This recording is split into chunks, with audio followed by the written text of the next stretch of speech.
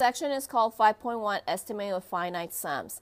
So what we're trying to do now is finding the area under the curve. Starting from chapter 5 on, we're going to find the area. Okay. So given this picture right here, we're given a curve right here, and we're trying to find is the area under this curve right here. The only thing is, when we started this way back in the beginning primitive time, they only knew such formula as, like, let's say a rectangular, the square, the circle, things like you learn in geometry in Algebra 1, things like that. So what they thought was the best shape to find the area under the curve is going to be a rectangular shape. So they used a rectangular shape for this. So what you basically do is base times height to figure that, and then do each one of those right there. Now this is called the LRAM, which is the short method of left-hand rectangular approximation method. So that means that you start from the left side right here, you find the area of every single one of those rectangular parts right there, except for this last part. You do not include this last part right there. Okay? Then we do the right-hand Riemann sum. So this is then going the opposite direction. We start from the right hand, you find the base times height, you include every single one of those except for this last little box right there.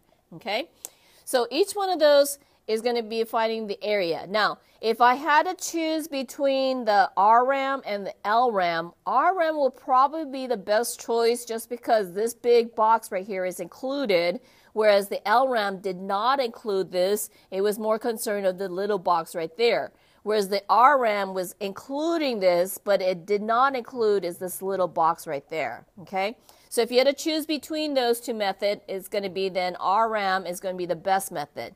Now between those two methods right here, this is not the best method, because if you look at it carefully, the area under the curve, each of these little almost triangle shape right there is not included in the calculations for the area, and this huge chunk right there as well. So this is why it's called approximation, because we're not including some of these things right here. Okay, so if you had to choose between that and a different method, try the other method probably, because this is not the best method since you're excluding some of the area underneath the curve.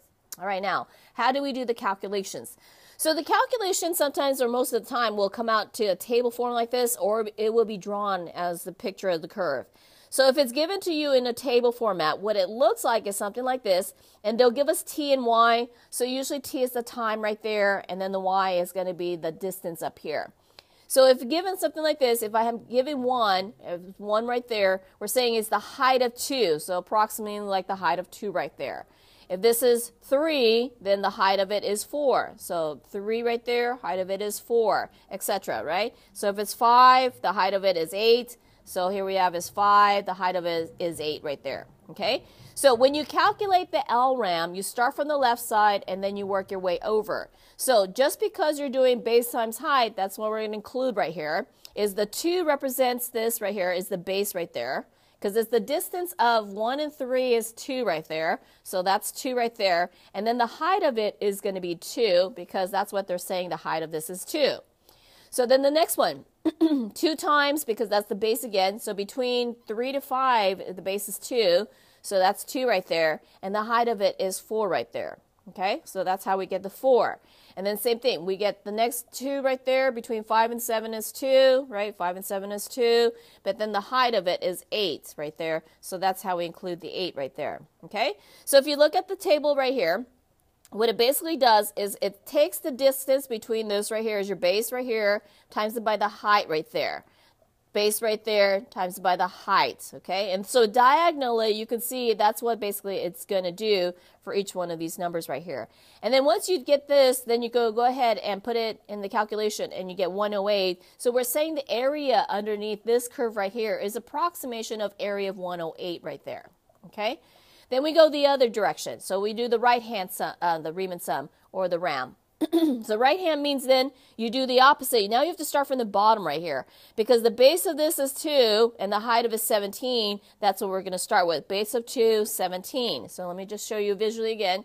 So between then 13 and 11, that's a base of 2, but the height of this, right, is going to be the 17. So that's how we got the 17 right here. Okay, so then same thing, we would do the opposite direction. So the base of this is right here is 2. We go the multiplication of 15 right there. That's how we get this right here. The base of this right here is 2. The height of it is 13. That's how we got this part right here, etc. So then we go all the way to the end, except, again, we don't include the 2. So did I point that out with this one right here? So we do all of this except for we don't include is the 17 on this one because, again, the calculation of all this height, but the 17. So RM is going the opposite direction. We start from the 17, but not include the 2 right there. So that's what we did with this one right here. Okay? So then when we do the calculation, it comes to 134. Notice the difference between this right here. This is 134, this is 108 right there. It is a difference, and a huge difference as far as the area approximation right there. Okay? So, and also algebraically, can you see that if the base right here is all 2 right there, if all the bases are 2, you can actually factor out a 2 right there, and then you can actually include is the height. So you would then do is 2 plus 4 plus 8 plus 10 plus 13, plus 15, right? 15. And then you add them all up right there, and then that still gives us 108. So that's another method as well, because that's algebraically, you're just basically factoring out the 2 right there. That's this 2, which is the base, because this should be consistent. If the base is not consistent, then you have a problem. Then you actually have to calculate each one of them out. But in this case, the base is consistently 2, so we can say base is out here, and each of these are the heights, and then you just put this in the calculator. Okay? So that's the method that we're going to use for this 5.1.